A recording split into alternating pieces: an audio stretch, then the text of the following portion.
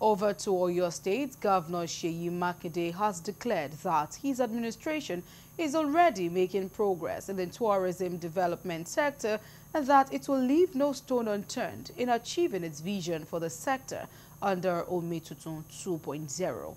Makinde stated this while speaking at the annual World Twins Day, organized by the Igbora community in collaboration with the Twins World Creation and the Oyo State government held in Igbora.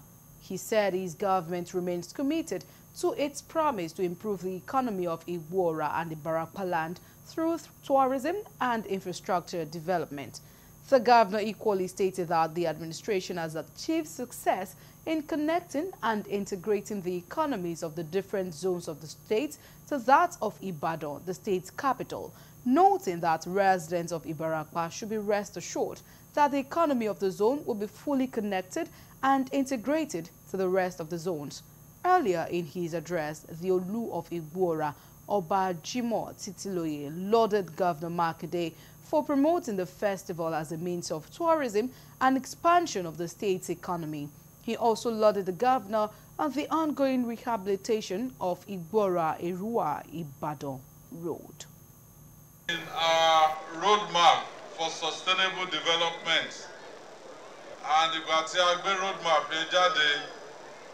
tourism is now one of the pillars to expand our economy. Research is still going on to see what is the root cause of having twins or multiple births in Igbora in particular.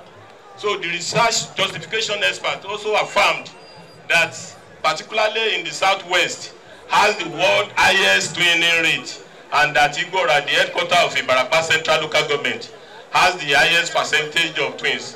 And today we are here to celebrate the uniqueness in multiple births. And we are here to celebrate World Twins Festival at the land of twins. This is twins pilgrimage, that we can use twins to attract people to destination Igbora.